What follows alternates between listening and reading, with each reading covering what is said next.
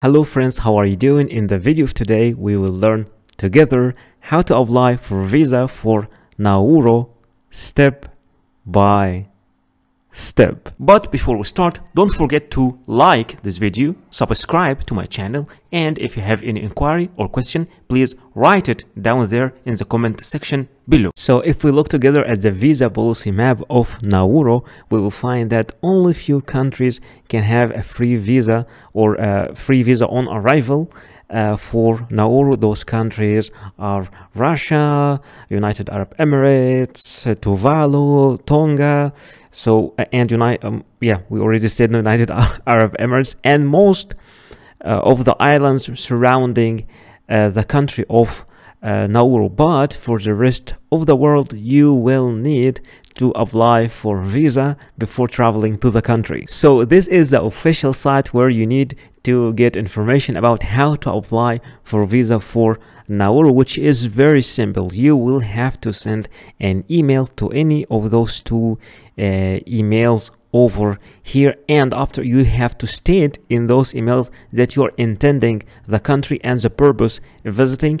And after you intend your purpose of visiting, if it's tourism or for media, because you have to be very specific. For media, you will have to pay a huge number, 8,000 Australian dollars, but for normal tourist visa, it's like it will not cost you more than 100 Australian dollars. So you have to specify.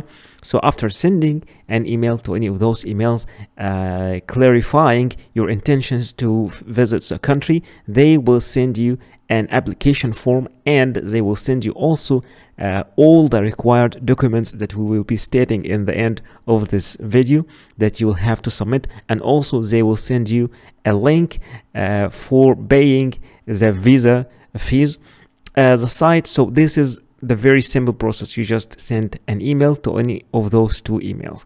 So the same site is providing you some other informations like the currency. The Australian dollar is the legal tender currency in Nauru. This is the currency that you will need there. For the accommodations, they are telling you there are two hotels there, one governmental and other is a family owned, and you can refer also to Airbnb for finding another accommodation service there. For the weather, they are telling you about the general weather of the island, and also for the outfit in general, like the summer clothing is acceptable, but in case you are in appointment in a government with a government official or attending church services, you will have to be dressed appropriately.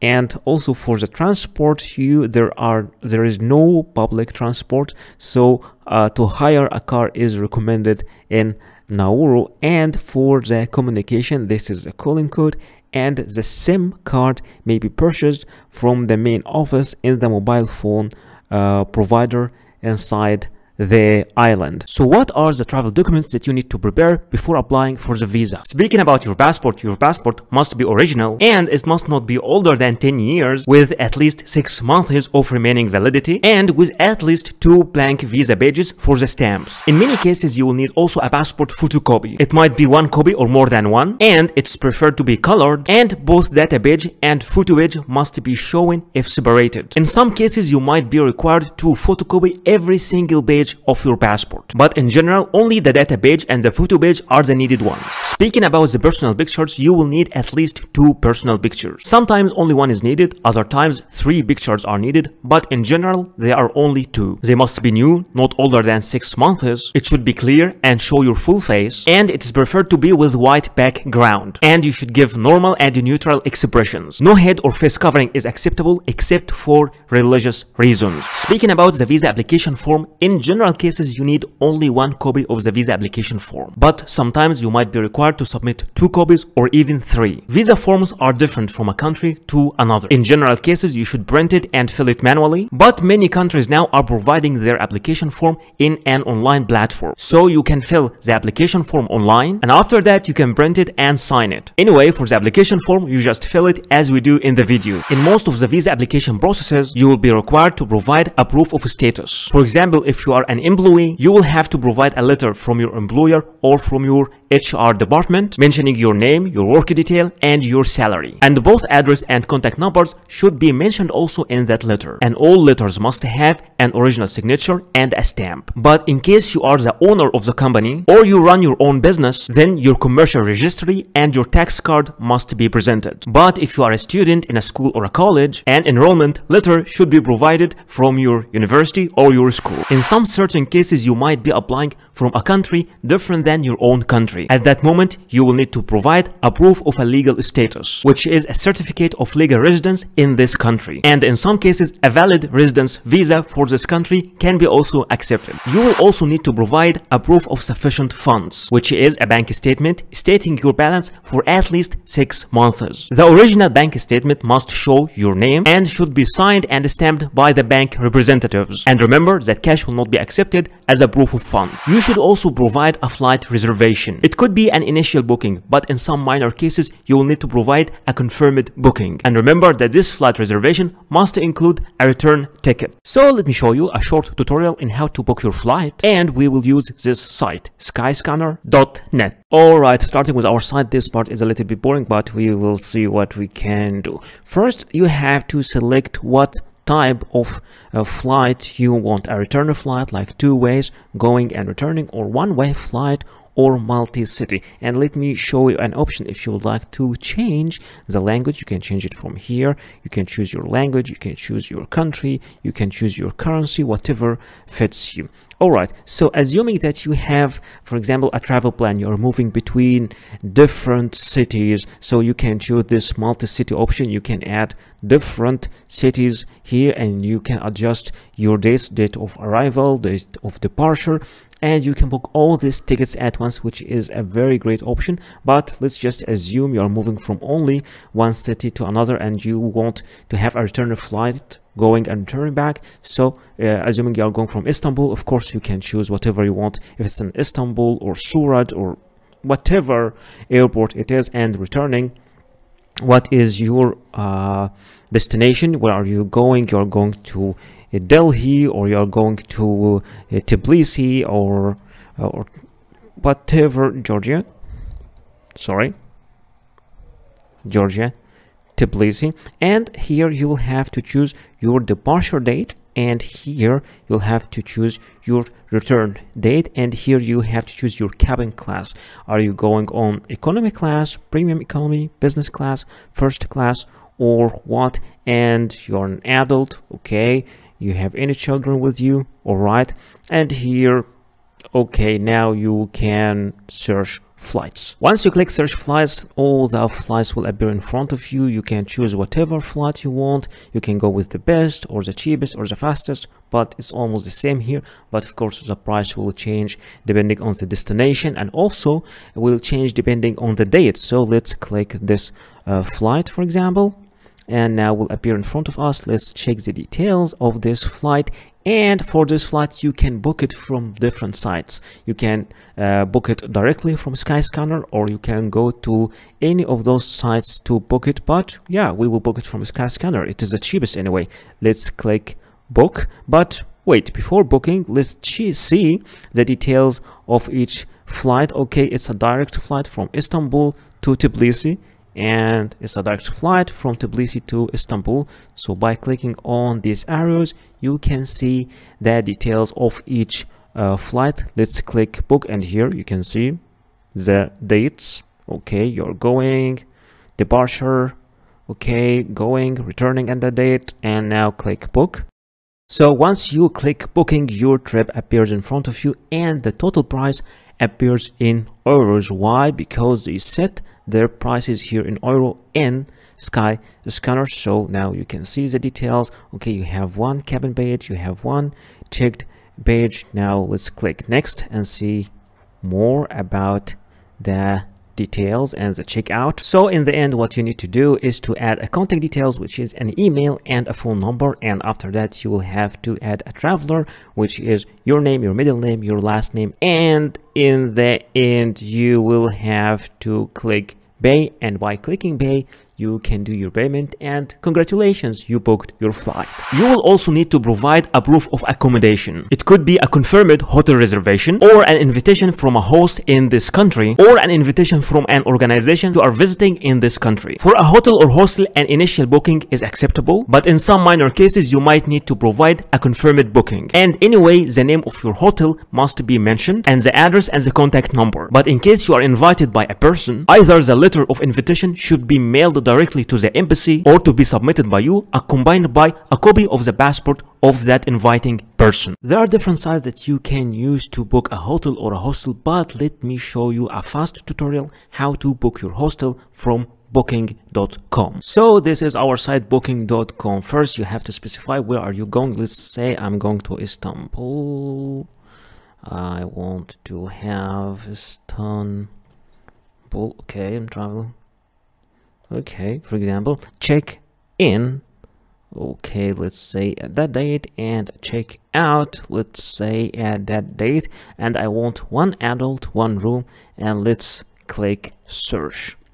All right, by clicking search, okay, they are giving me all the locations, and they are giving me the price here in Egyptian pound. Let's assume I would like to change my currency. I will change my currency from here. I will choose USD dollars, and now the prices are here, USD dollars for the full period. Those things in this site will help you for your choice. You can filter by your budget or your popular filter, or health and safety, whatever interests you more, star rating, whatever it is. But there is an interesting option here also, that you can arrange all of these things depending on price if you are a low budget traveling person. So we can rearrange it according to price lowest first, and let's see the price lowest first for the full period, and you can see that we are having very good prices in somehow okay good quality. Also we can see, also we can check for better quality. Okay, still good price for very good quality. Let's check availability. Okay, I like that one. It looks old, and only 5 beds left at this price.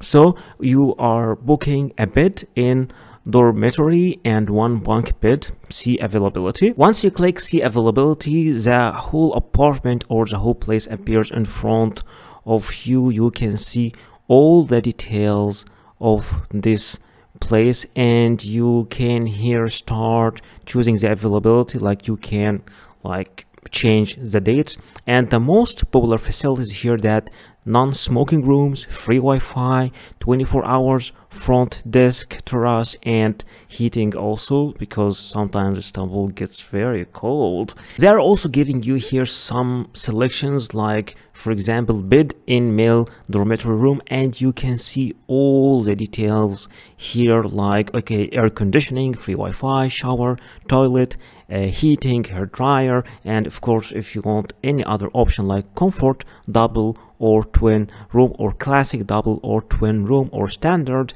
travel room, whatever you want. But let's just go for the cheapest and select only 1 bed. You can select of course more than 1 bed, and they give you different things like free cancellations and no prepayment needed. You can pay directly at the property. So if you, in case you would like to cancel it, they are giving you a specific time and a specific date. In that date, till that date, you are free to, you can cancel this booking for free. Just click I will reserve. Once you click I will reserve, here you are filling your details. They are giving all the booking details. It is for 4 nights, and this price is $35.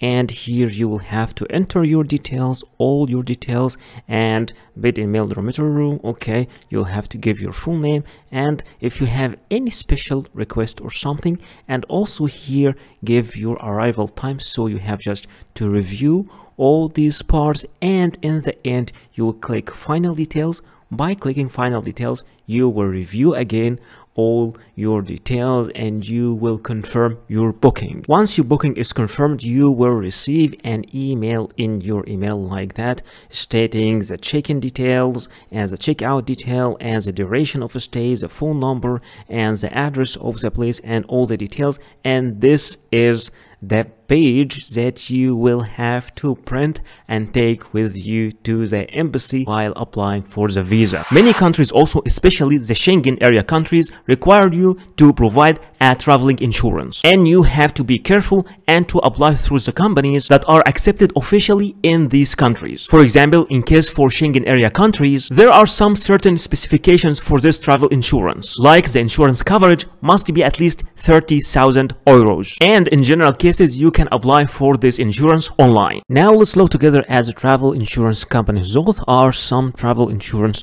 companies. You can use any of those websites to apply for the travel insurance, but since I know that travel insurance is a little bit confusing for most of people, I selected two companies and we will see together how to apply for travel insurance through those two companies. Applying for travel insurance is quite confusing for many people, but here I selected the site europeinsurance.eu, and let's see how to apply for travel insurance. First, you have to select your main destination in Europe, which is I selected France, the start date, the end date. Let's say you're just staying for 1 month and you want this insurance for 1 month, and here you write your date of birth, then get a quota. Okay, so now there are two types of travel insurance. The first one is basic and it costs 19 euros per month, and it covers more than 60,000 euros, which is required because for travel insurance you have to apply for something more than or equals to 30,000 euros. So I will select this one, and here if you want to extend, but just let's keep it like that for this basic one. I will select it over here, and now I will have to fill my details, the insured person, my name, and the policy holder also if it is the same person, though the same also details, my own details, and important statements, just some statements, and in the end you will get to the payment. So this travel insurance which will cover more than 60,000 euros for 1 month, it's just only 19 euros. Let's check another site, which is axaschengen.com, which is quite expensive site. And here they give you different periods, like for Schengen low cost, Schengen Europe travel, Schengen multi-trip, get a quota. Okay, so for the prices here, okay, let's first you need to click get a quota over here for the cheapest one. Okay, and here they will ask you the Schengen low cost. They will ask you about the start date and the end date of your travel. So my first date is this one, all right, 12, and my last date, let's say, will be 11th of April, also for 1 month, and this one for 31 days. And it's a little bit, it's not a little bit expensive, it is expensive, and it covers only up to 30,000 euros. But you know, the difference is sometimes about the rate of the company and also the categories they are covering in the travel insurance. But here I'm just showing you how to choose, how to apply, because choosing the category, the options is something depending on you. But many people are just having some problems. What is the travel insurance? How to apply through the travel insurance? So all these other details I will leave to you. I'm just showing you how to apply through the site and what is the real cost of the travel insurance. By saying 30,000 euros, we don't mean that you should have this balance in your bank or to prove that you have it, because some people think so, those who are not really having experience with travel insurance. Then here you click continue, and after you click continue, you click here for the subscriptions. You will have to fill all your details, and after filling your details you will make your payment, and in the end you will get a confirmation of your travel insurance. And that's how you apply for travel insurance through this website.